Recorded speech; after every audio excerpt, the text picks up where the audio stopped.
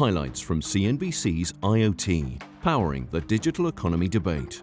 There's a whole range of different ways you can produce hydrogen, and we shouldn't be blinkered into saying this is the only way to do it. Show me the money, the lower the cost, and also getting the best environmental outcome you can possibly get. Around that proof of concept, when does it actually become real? It's got to be piloted, it's got to ultimately get into the industrial application. But that critical important thing, how does it compare with traditional products? Is it going to be profitable?